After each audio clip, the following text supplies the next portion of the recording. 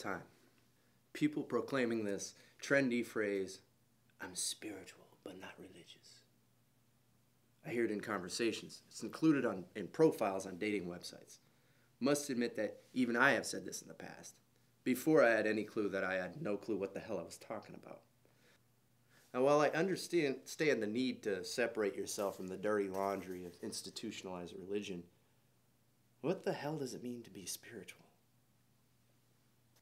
Does it mean what? You do yoga, you meditate, you feel a sense of awe at the beauty of a butterfly?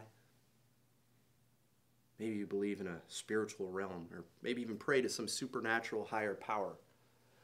Are there any prerequisites for qualifying as spiritual? And by the way, spiritual realm? Does the concept have any meaning, or as George Carlin once quipped, spirituality is another way of forgetting who we really are? An interesting point by a smart man. May I suggest, however, that while we have muddied the meaning of the term with spooky talk, there is something there, something in the word spirituality that we are trying to grasp. And that something may have value. So I'm going to say a definition. You can let me know if you think it's kooky or not. Spirituality is the conscious effort to relate to experience beyond the invocation of representations. We all come into this world the same way. Naked, screaming, pissing, shitting, without pretense. When we want to eat, we cry till we eat. When we want to sleep, we sleep. When we want to shit, we shit. We have no need for social restrictions. So truly, as an infant, who you are is right out in the open for the world to see. Now, as we get older, we start to realize there is this punishment-reward system in our place meant to control your behavior. You want to eat? Can't eat now. Want to sleep? Can't sleep yet. Want to shit? Better hold it, or either your parents or peers will shame you into constipation. In fear of this social shame is the heightened awareness of your dependence on a broader narrative called culture, with its concept of normal. To fit into this cultural narrative requires a modulation of our actual inner world of itches, needs, pressures. These modulations are a compromise that become our personality. Essentially, then, we are relating to the world through a representation of our actual selves. This representation we call the ego. Throughout our lives, we add layer upon layer to this representation. We become straight-A students, athletes of the year, first chairs, hippies, beatniks, hit songwriters, parents, or YouTube personalities, or the Kardashians. We feed our representations with narratives that obscure the vulnerability in which we were born. And after this grand performance, we die. But don't worry, they'll dress our funeral up with fine ornamentation, the best pictures of us they can find, the trophies, the awards, the Purple Hearts, and certificates of accomplishment. They'll say how great we were and how good we look. Of course, the most tearful are those who saw us at our ugliest and most vulnerable, stripped of our representations. Now, as I've said, our claim to fame on the Darwinian hierarchy is our ability to see patterns which we weave together to create narratives. Somewhere like a scarlet macaw perched on the branches of those narratives, our ego cries out to be recognized. In our growing awareness of how complex this tree of life is, we are brought face to face with our own significance. Our ego spends a great deal of time in denial of this insignificance. We feel that by achieving some standard, some higher branch, we can earn some significance.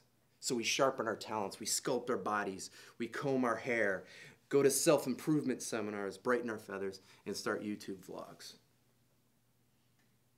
Look at the people we worship, our celebrities, our athletes, the ones deemed worthy to walk the red carpet or model for iron statues and imprint their hands in cement.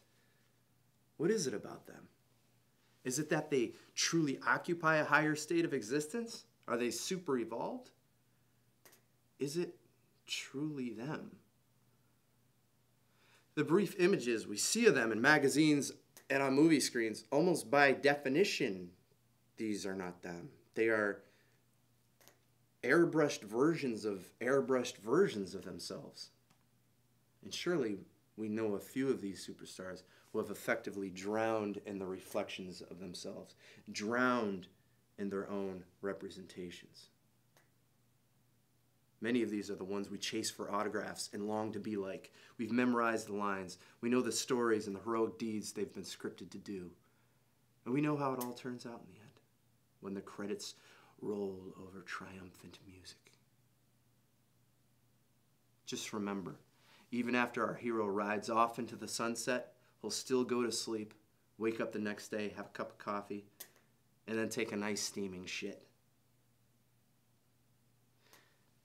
It is in the moments where we are thrown off balance and come crashing down from the high that we return to our true selves, who we are, stripped from the lies, their personas, the representations of our actual selves.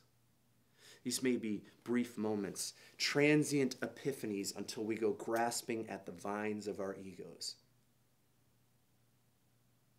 What if spirituality is the conscious effort to approach that authentic ground, to climb downward, in a sense, attempting to be as connected as we were as infants, without having to poop our pampers? So if asked to say if I was religious, I'd say, not really. But I can dig the soaring sound of a Muslim call to prayer, or the festive pulse of a klezmer band, or the feel as I turn the pages in a Bible. Sure, even as an agnostic. If asked to say if I am spiritual, I'd also say, not really. But I can appreciate the times when life knocks me off the branches of my own narratives, to wind up face down in the mud of my own authenticity.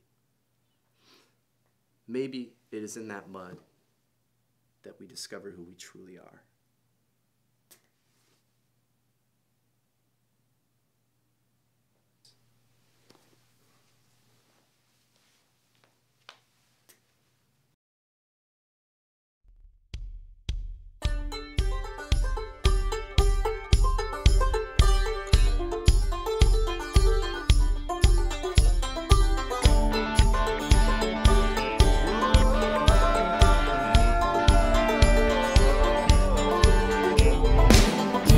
Trying to preach me, trying not to swallow, but the rhymes make easy all the words that I know.